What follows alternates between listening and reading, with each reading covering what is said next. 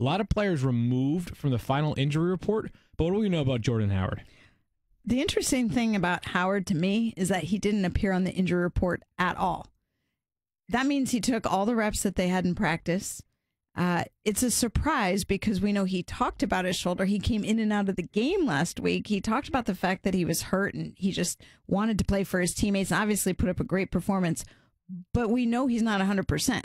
So don't be fooled by his lack of presence on the injury report, if you will, in the sense that it doesn't mean he's 100% healthy, but he obviously showed he could be productive despite the injury.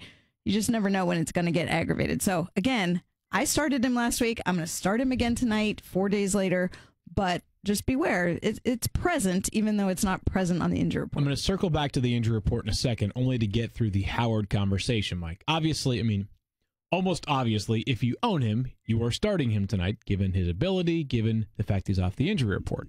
But a question that we get a decent amount is one that I think is sort of more philosophy than it is week 4 specific. If I own Tarik Cohen and I own Jordan Howard, and that might be the case because Tarik Cohen is still available in a nice chunk of leagues, do you have any issue with playing both of them? I don't. If you wanted to explore a deal and you wanted to get away from that, knowing that Cohen's not really your conventional handcuff, if Howard goes down, we're not going to see Cohen get 20 carries, even though this is a run-heavy offense. So he's limited in his ceiling, and we'll talk more about that in a second. But that said, if you have both guys and they're your best two options, if you have, we have him ranked, I have him at 23 and 15.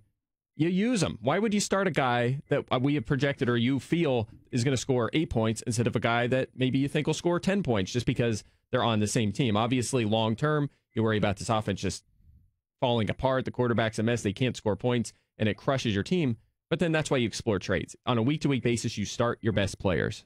Yeah, along those lines. And so if you had a pair of wide receivers on the same team, or if you had a quarterback and a wide receiver on the same team, you are making each lineup decision as an independent movement. It's not, hey, I have Cohen, but if he does poorly, but Howard also does, everything has to be made individually, independent of the other players on your roster.